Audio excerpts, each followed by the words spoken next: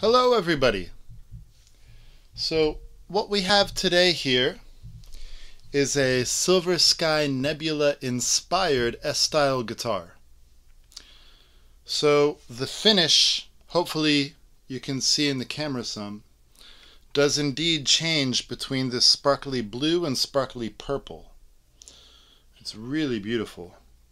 The sparkles are slightly large sparkles, and yeah, it just looks great. Okay, so what this is: an S-style guitar, alder body, maple neck, 6105 fret wire, about a 10-inch radius fretboard, and the neck is a slightly substantial large C, a little larger than the large C of a Fender profile, typical Fender profile. It is nearly identical to the PRS Silver Sky neck profile. This is not a PRS. This is not a clone. This is not a copy. This is just inspired by the Silver Sky Nebula. It does, however, have the PRS knobs, the PRS truss rod cover, and PRS style top locking Kluson tuners. It also has bass string guides for the strap buttons. It has a 5-way selector switch and an American standard spaced, string spaced steel bridge tremolo with steel saddles, a full-size steel block. It has raw vintage, true vintage springs in it, which are slightly larger in diameter. And right, so on to the electronics. It has Seymour Duncan SSL-1s in it. The Seymour Duncan SSL-1s are crafted after vintage Fender pickups, so they have formvar wire, 42 gauge formvar wire, the fiber bobbins, you know, all the traditional specs. Alinco 5 magnets. It's going into, again, inspired from the Silver Sky, a 300K tone potentiometer, or volume potentiometer, and two 250K potentiometers with a 0.1 picofarad, I believe. Again, the same as the Silver Sky on the two tone knobs.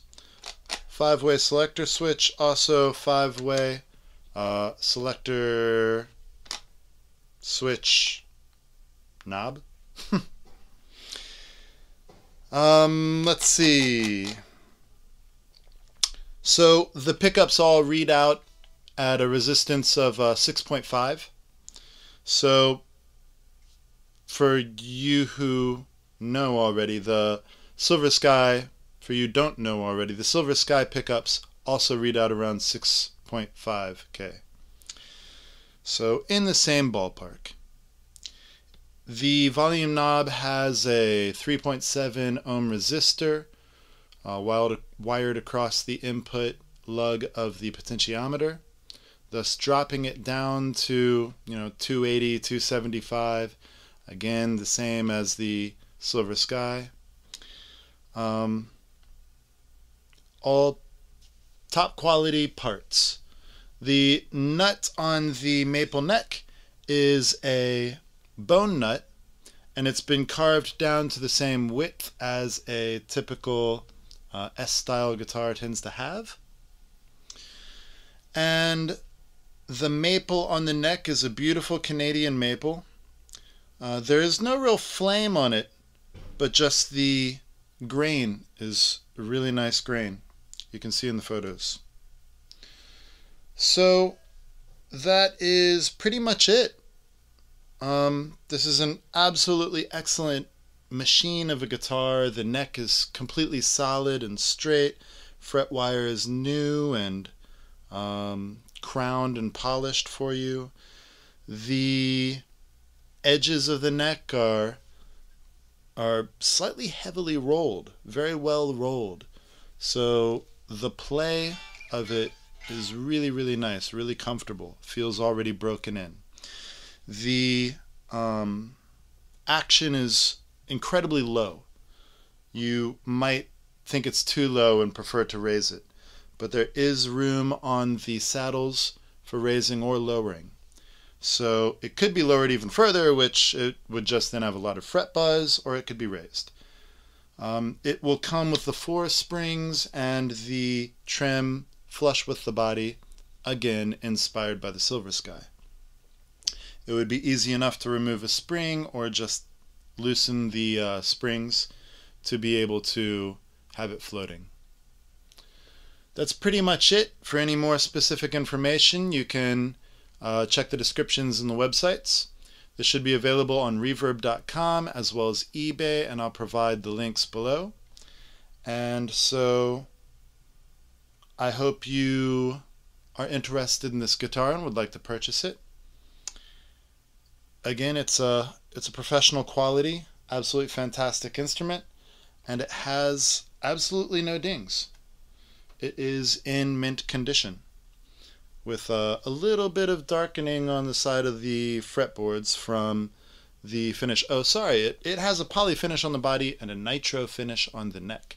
Some of the nitro finish has worn off from the rolling of the edges, and so you can see a little bit darker wood on the sides of the fretboard. So that's all. Otherwise, this is 100% brand new. It's a 2020, made in May of 2020. That's it. So I hope you're interested and would like to purchase this. And without further ado, let's listen to some tones. Have a great day. Stay safe. Take care.